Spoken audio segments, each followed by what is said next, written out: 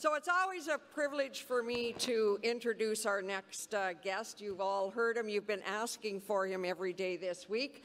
And Brother Jim Sinclair is president of the BC Federation of Labour. And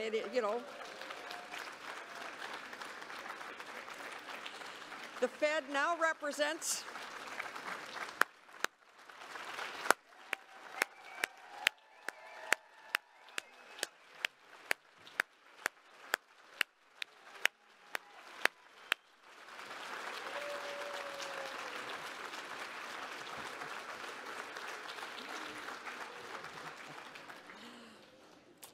The Federation now represents over 500,000 public and private sector workers in more than 1,100 locals across the province. Jim began his working career as a journalist in radio and print media. He was editor and contributor to Crossing the Line, a book about the North American Free Trade Agreement. Before being elected to the BC Federation of Labour presidency, and that happened in 1999, Brother Sinclair spent nearly 2 decades in the United Fishermen and Allied Workers Union, CAW. During his career in the fishing industry, he served as associate editor of the Fishermen's newspaper, as well as health and safety director, staff representative, spent the last 8 years as an elected leader of that union, that great union. He recently announced his plans to move on, so please join me in welcoming my friend and a great friend to HEU, Brother Jim Sinclair.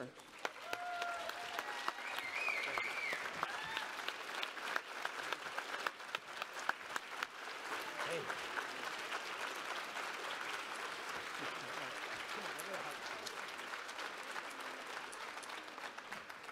Oh, thank you. I give truth to the fact, better late than never.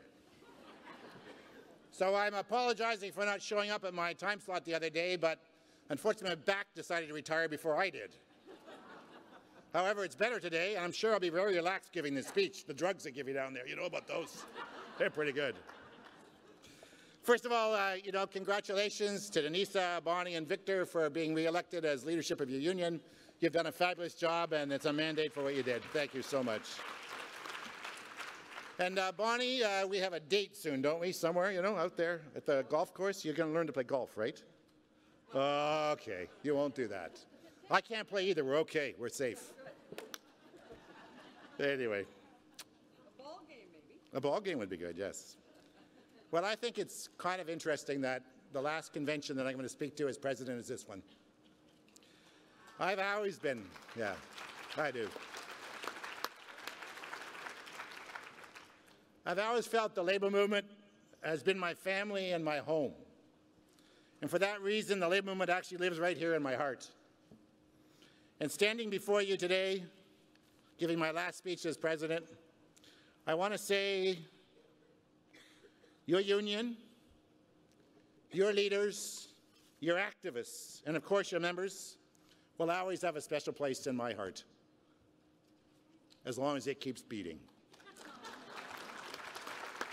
I have been truly inspired over the years by your incredible courage, your incredible commitment, and your fundamental belief that your job was more than just taking care of that very important part of your job, which was healthcare workers, but was standing up for all Canadians to make sure that we kept in place a public medical system for every Canadian in this country.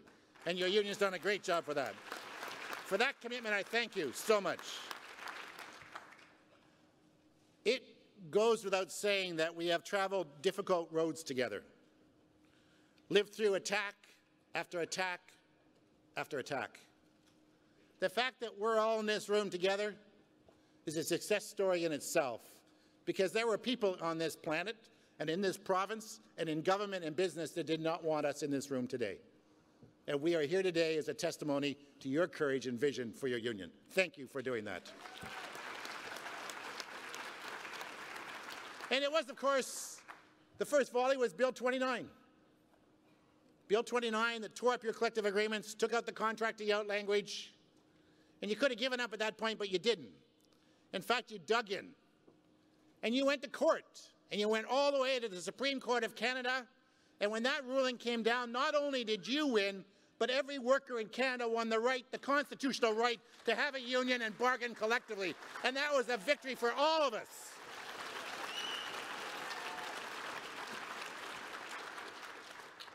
And of course, after they ripped up the contracts, they decided that they were going to contract all the work out and rip up all the wages and lower them all down, as you all know. It was a terrible time in the labor movement. I remember getting a phone call from Chris Allnut saying, you know what they're doing, Jim? They're blacklisting HEU members. They're saying that the new employers won't hire anybody who was in the HEU. So we had a meeting and we talked about that and said, this isn't okay. And so I know the BCG went back, and Janie Clark did this. She phoned back up that lawyer from the other side, asked him the same question. If we take that certification, does that mean we can't hire HEU members? And he said, yes, that's the truth. And we taped it. And we held a press conference at the Federation of Labor with all the other unions that were there, and all the other unions that had been approached to sign the sweetheart deals. And we said publicly, no blacklisting of HEU members. We won't stand for it. And that was an act of solidarity by everybody.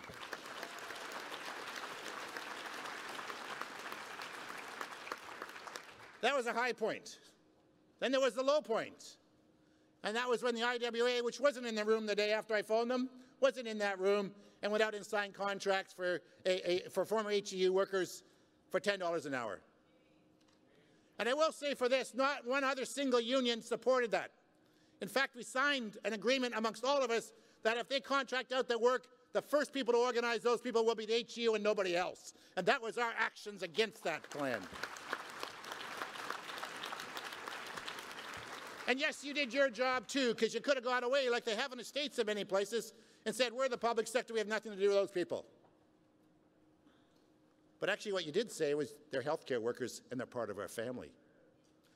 And you went out there and you went and you organized and organized and organized and organized, and more than 5,000 or 6,000 people today have an HEU card back in their pocket, and they don't have an IWA card because you organized them, put them back in your union, and congratulations for that one too. That was so important to us.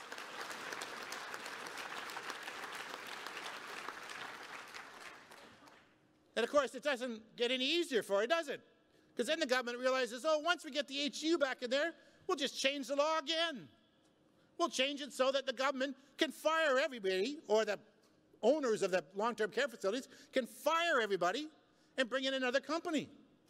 Imagine a government that agrees that that should happen. The most recent example, yes, Park Place. Seniors living over in Duncan. I was also up at the rally at their same place. They did it in Campbell River. 264 workers fired. Just like that. People who have taken care of those people and been their friends, their loved ones, for year after year after year. This is not a hospital. They're important too. This is their home. And those are the people that take care of them, and the people in charge don't give a damn. And that's the truth. And so they fired 264 people and brought in a company, and I love this. They brought in a company called Care Corp? Really? You gotta be kidding me. Who brought in all the new workers. And of course, you did what you've done so many times. You went to your members who believed in you. And they hired some of them back, and they went other people that came in, and you reorganized them. And now you're sitting down demanding a new collective agreement. Well, that's a great thing to be done, but I want to tell you the other thing we have to do. We have to elect a government, like the one you heard about the other day that might get elected next time around, that agrees that if you're an HEU member in that facility, I don't care if they sell it to Timbuktu or Santa Claus, you're still going to be working there when that deal is over and you still have your job.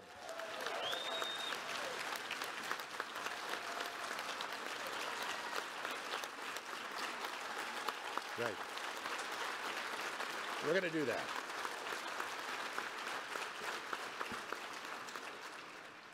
In a way, the challenge is more profound on one level. And I want to say there's not a union in the country that has put up the fight you have to protect public health care. It's just so important. We talk a lot about solidarity in the labor movement, but to me, I feel in my guts one of the most highest acts of solidarity we have with each other is to live in a country where you get to go to the hospital and get health care without a Visa card. It's just... And we have heard for years so many things. The right wing, they want us all to have choice. You know, they've co-opted the word so much because, after all, we all want choices. But in reality, there's Brian Day's choice, and then there's Tina Richardson's choice. Brian's choice really is that rich people get to bump ahead of the line. They can jump the queue. And better yet, pay him for the right to jump the queue. He's got it all figured out. Tina Richardson's choice is more simple: to fight for a public health care system that will save her child's life. Let me tell you, she's a fighter. Her young son, Shaney, has cancer and needs the best care possible. And you know, she doesn't have any money to jump the queue. In fact, she contacted me when she was being booted from her house for lack of rent money. She worked at Rocky Mountaineer, the train, for 22 years. When she phoned me, she'd been locked out for about 5 months, trying to make ends, make it work on strike pay. You see, Brian Day doesn't care what happens to Shaney, because Shaney will never be a customer. Shaney is just a little boy, a small human being fighting a very big disease. But you see, in our world, Shaney gets the very best care he needs. In our world, Tina doesn't get punished for standing up for her rights. She doesn't have to pay for her health care. In our world, sisters and brothers, we'll have a government that has the guts to shut down the private health care clinics of Brian Day because they are breaking the law. In our world, there's no two-tiered health care.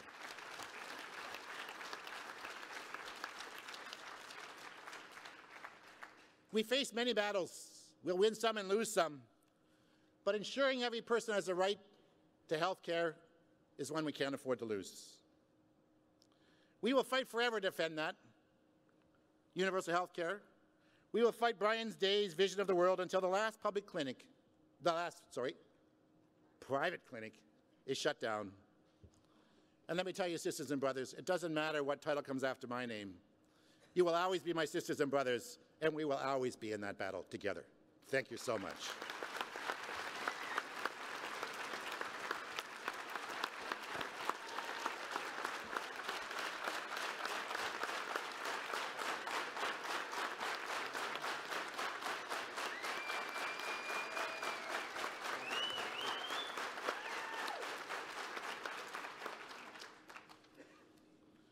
Of course, we all know that every time you pick up the paper, the millionaires will tell us, we can't afford public health care.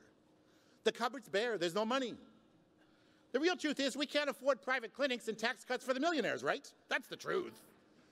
You know, in 2001, when Gordon Campbell took over, health care in British Columbia spending was $235 per person above the national average. Today, as we sit here in this room today, and as you go to work in those facilities to take care of British Columbians, the government's spending $164 less than the national average. Tell me why it is that British Columbians aren't worth at least the national average. Why our health care isn't as important as everybody else's in the country. The sky is falling, we hear all the time. Here's a quote.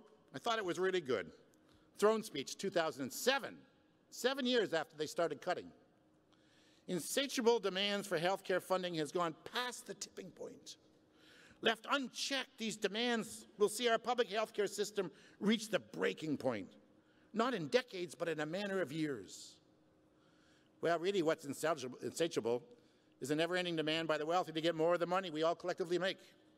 The Fraser Institute, the Taxpayers Federation, the Manning Institute, and they're joined on every right-wing party in the province and in the country, saying the same thing.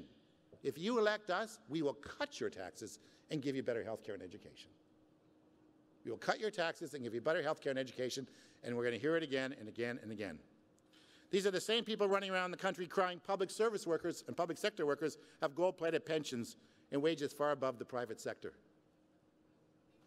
You know, it sounds like some intro to a horror movie, tipping over, balancing out, running out of time. But the real horror story is not hospitals crumbling or tipping over or a Godzilla hiding in some closet in the hospital eating taxpayers' dollars. The real horror story is what goes on when hospitals and healthcare facilities aren't funded properly, and you have to make up for that. That's the horror story British Columbians are living, and that's what we have to fight against. The sky is not falling, for God's sakes. We spend less in the last budget. By 2016, we'll spend $1 billion less on health care as part of the GDP than we did 5 years ago. We're not increasing spending in real ways. We're taking away and spending less on health care. Since 2001, when all those tax cuts came in, we've given away $7.7 billion in tax cuts. I know you've all gone to Hawaii with your tax cut. I hope you enjoy it over there. Those all-inclusives are pretty cool. But the fact is, we didn't get that money. We'll never get that money, but we're $7.7 billion short if we just had the same tax system we had in place in 2001 as today. So don't tell me that we don't have enough money. So then the question is, where did all that money go if it didn't go to Hawaii in your holidays? The fact is, it went to corporations and the corporate profits in this country and in this province. And in 91, corporate profits were $3 billion, or 4% of the gross domestic product. And today, they're going to be 31 billion, or 12.3%. That's where the money went. And you know, sisters and brothers, this is not a fight over bankers or anything like that, and I want to talk to you about the future now, because we have been attacked for years and years. It's what they say every day, over and over again. It's inefficient. It doesn't work. We can't afford it, over and over again. And we need to get ourselves organized better to go back and attack them, not just defend ourselves when they attack us. We need to start attacking them because they're fundamentally wrong. Their vision of this country will not work for most human beings, if not almost all human beings. Our job is about everybody being important, right? So we need to go and say that. And you know, there's two responses in this crisis oftentimes. In the Labour movement, I've seen it. One is, we're in the trench. Let's just dig a deeper one. If we dig a deep enough one, they won't see us and we'll survive. The problem with that is usually it just means the boss has to use a little more dirt to throw it on top of you. The fact is, the other response is that we actually don't dig deeper, but we rise up out of our trenches, find our allies, and build a united front to go on and take on the right wing in the country. And that's the plan we have to have, because hiding won't work.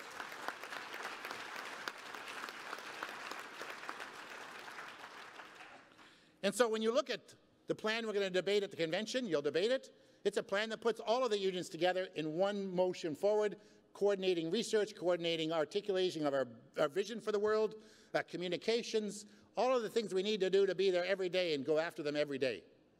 Because we can't afford to lose this argument up here. And in order to do that, we've got to be on the playing field, we've got to be united. And imagine what it would be like if we were all going in the same direction on this fight. Because let me tell you, they are.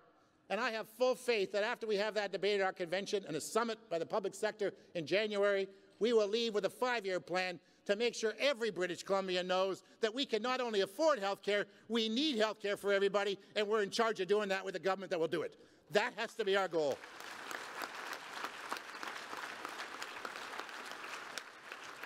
So I want to talk a little bit about the task we have to do here fairly quickly. That is, there's an election coming with a guy named Harper. Yeah, I know. Yeah, stop Harper. Very good. He is the most destructive prime minister we've had in our history. I know it sounds rhetorical, but it's true. And suddenly he's going to have a surplus going into the election. A surplus based on the firing of 25,000 public sector workers and their pain and despair and unemployment. That's who paid for the surplus. Well, they gave tax cuts to the corporations. And you know what? Important fact. 2,500 of those people were fired from the tax collection department, right? And so you really think about this, you fire the people in charge of making sure people don't cheat on their taxes, And the fact is, a study just came out that said Canadians, wealthy Canadians, mind you, because they're the ones with the money to cheat with. I know, you all have private accounts in the Cayman Islands. I know that's what you do. But you know, $80 billion, let me say that loud and clear, $80 billion, or half the national health care budget, is being sent annually offshore to hide in offshore accounts in Canada. So when they say to us, we don't have enough money, we just got to say those people just have to pay their fair share. We hire the people in charge of collecting the taxes and make them follow the law. And we'll have lots of money for Canadians to have what we need.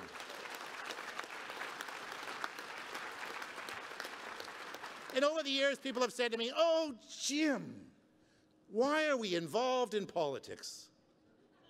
What are we doing getting involved in elections?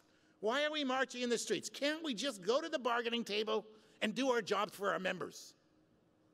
And there's a certain appeal to it, really. If it was that simple, you know, I could go home at 5 o'clock every day. But you know what, sisters and brothers, we all know that's really bullshit. It's true. It really is, you know. People say it, but it's not true. The fact is that we know that on one hand, the ballot box, on the other hand, the bargaining table, are equally important to the trade union. In fact, as important as water and air are to human beings, because without dealing with both of those, we will never survive. We need to be connected. Our democracy is our tool. We have to do that. And what's at stake, we know. Governments that rip up contracts, governments that fire workers, governments that underfund healthcare and education, governments that rip up rules that protect working people, governments that give tax cuts to the wealthy. We know that Stephen Harper has done all of those things and will continue to do them. The most great example, if I can have, is Stephen Harper. You want one? Temporary foreign workers. Temporary foreign workers. All across the country, Stephen Harper changed all the rules so that employers bring in temporary foreign workers for such highly skilled jobs as working at McDonald's. You know, I have to admit, and I started off at McDonald's, a lot of people did. And let me ask you this, with 1 million people unemployed, where's the trade and the skills shortage for low-paid jobs in this country? Why did Christina phone me up and tell me about the time that she got abused in her workplace in Nanaimo? After 22 years of working at McDonald's, she was told, you're no longer good enough to be a manager. So if you want to keep working there, you're going to have to go back to the cashier and take a $4 an hour pay cut. And why was that? Because they brought in temporary foreign workers and moved her out, and finally she quit. And then she stood up. First I talked to her, I said, you've got to tell your story. She said, I can't, I got a job down the street, I don't want to, you know. And then that young fellow over in Nanaimo said, you know, I don't have any hours because they're bringing in temporary foreign workers. So I phoned her up and I said, hi, it's Jim Sinclair phoning, and she said, I was expecting this call. And I said, well, you know, every once in a while, sister, your time just comes. She says, yeah, I know, it's okay. You can tell them to come and talk to me. And she was part of that whole move that pushed the government back on this whole issue because Canadians started standing up for themselves and temporary foreign workers. Now, let me be very clear, very, very clear. The Labour movement cannot be fuzzy about this at all. We have no problem with workers coming to this country and working in this country from other countries. In fact, most of us in this room are here because they got to do that. Most of us are here, though, because they didn't come as temporary foreign workers with second-class rights. They came and could become citizens when they came to this country. That's what we stand for, clearly. And you know, that's the bottom line for us, is that what we say is very simple. It shouldn't be those temporary foreign workers who should be sent packing. We say every temporary foreign worker in Canada today should be allowed to stay in Canada and bring their families. Who should be sent packing is Stephen Harper and his government that created the program where they can bring in cheap labor. That's who should be sent packing, for sure.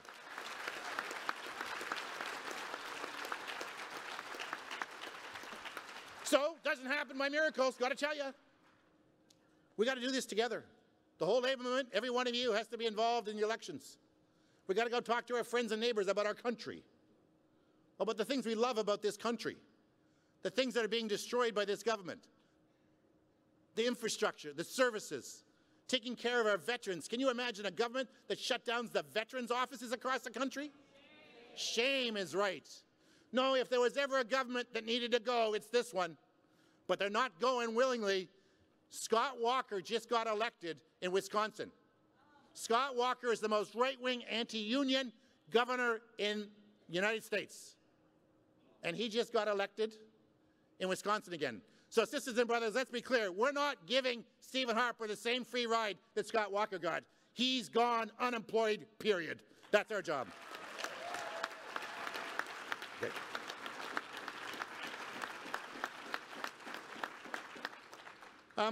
A few more thoughts, and then I'll leave you to get back to the serious business of the convention. The Federation, for me, has been my life for a long time, and the labor movement has been it for 35 or 40 years. It's a kind of federation that I think we should all be proud of, and I've been really proud to be part of. During the last Fed election 2 years ago, when there was a candidate running against me, one of the things I heard being said, not by the candidate, but by somebody else, is that the Federation and Sinclair spent too much time worrying about Nicaraguan apple pickers. You know, when I thought about that, and really what that was code for this. That was code for farm workers, late-night workers working alone, minimum wage workers who have no one to represent them and no one to demand that they get treated fairly. And it was code for all of those precarious employees out there that looked to the Federation for help, for support. And we've done that over the years. We said our Federation wasn't just for working people with a union card in their pocket. If we were going to survive, we had to be a federation for everybody. And that's so important to us if we're going to survive. Today, farm workers are going to fields to work. Yeah, it's tough. It's a really tough job. None of us would want to do it, frankly. But we know they're going to work in vans that are a lot safer than they were 7 years ago when those 3 women died in those vans. And they're safer not because suddenly the government woke up, because that had happened before and before and before. It was part of the tradition every 3 years some van killed a bunch of farm workers. But today they're not coffins with wheels going to work because we cracked down and made it stink and made 28 recommendations and demanded an inquest and did all of that work. And we still did it, and we're still doing it today because everybody should go to work and be safe. That's the bottom line. The mushroom workers, same thing, 5 mushroom workers. That night of the accident, I went right to that farm that night. I said, somebody has to speak for these people. 2 days later, along with Adrian Dix, we had a meeting with all the families.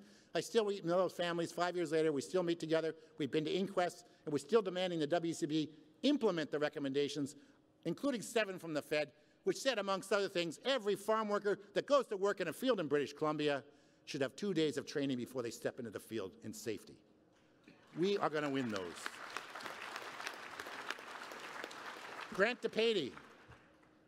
His family was amazing. Imagine losing your son. Sorry, that's just something that's not there in my brain. Losing your son, and then losing your son in such a terrible accident, completely avoidable.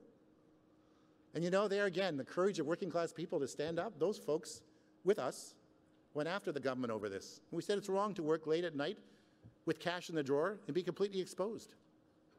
Grant DePady got fired from his last job because he wouldn't pay the company cash for the gas and dash.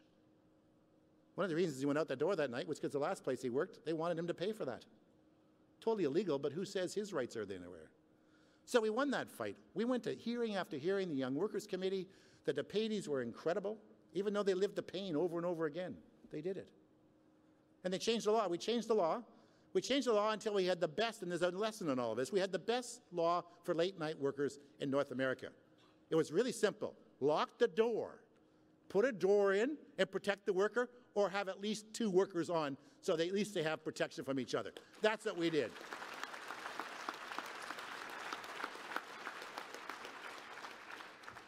The employers went crazy. Oh my God, the sky will fall. We can't afford to pay for 2 workers. Max Milk, are you kidding? They can't afford that. 7-Eleven? Are you got to be joking. So they went and lobbied the government, and then they put Part 3 in. Part 3 was, if you don't do the above 2, set up a video camera and have a buzzer that you can press. Bing, I'm being robbed, and somebody might come in a half an hour. So many people are doing the first 2 things, and that's the good news. Some people are doing the 3rd thing. Let me say, we will not rest until that 3rd part is gone and every worker is safe late at night. That's our job. That is our job.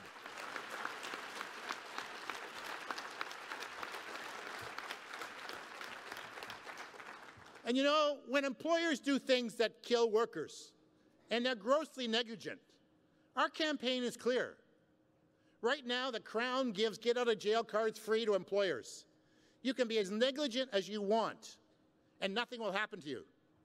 Those people who own that van, they shut down their company, they opened up another one, and 3 weeks later they were caught with an unsafe van again.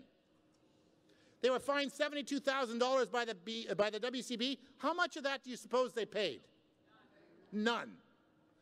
They were told by the RCMP, the Crown was told, charged them with negligence leading to death. It was an unsafe van, it had bald tires, bad brakes, non-licensed property, fraudulent safety permit. The seats were nailed to the floor. Like, hello? What does negligence look like? And what was the charge that was brought? Endangering other drivers. A $2,500 fine. Let me just say that I hope that we can all come to a convention soon and celebrate the fact that the law is being imposed, and when an employer, through their negligence, kills workers, then they will spend some time in jail where they belong. There they belong.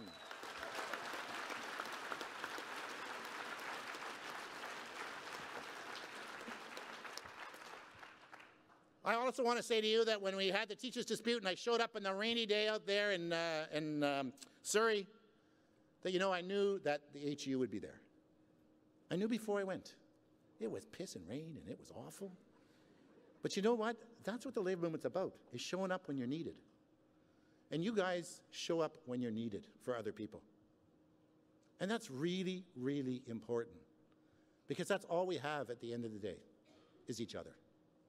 All the other stuff is interesting, but the bottom line is all of this is about each other, about the word solidarity we have with the people in this room, the people in your work sites, and with all working people. The teachers were on strike. They had a hell of a dispute. And what were they on strike for? They were on strike so our kids could have a better education, so working class kids could get a real education, because our kids, unlike the premiers, can't jump over to the private school when they feel like it, okay? We need the public education system to work. And it has to work really, really well. And it doesn't.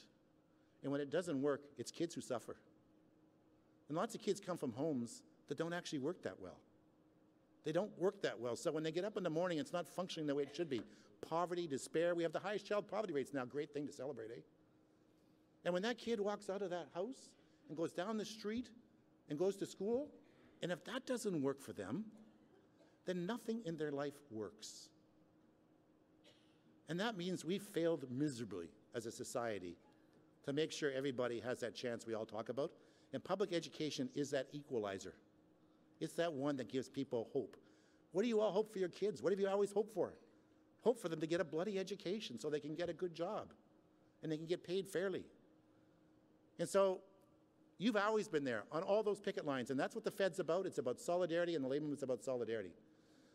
And you've been doing this, and by the way, the first person that stood up from the Federation of Labor and talked to your convention was your member. Brother Black was the first president of the Federation of Labor, so you have this in your blood. You can't get out of this. It's in your blood, okay? So I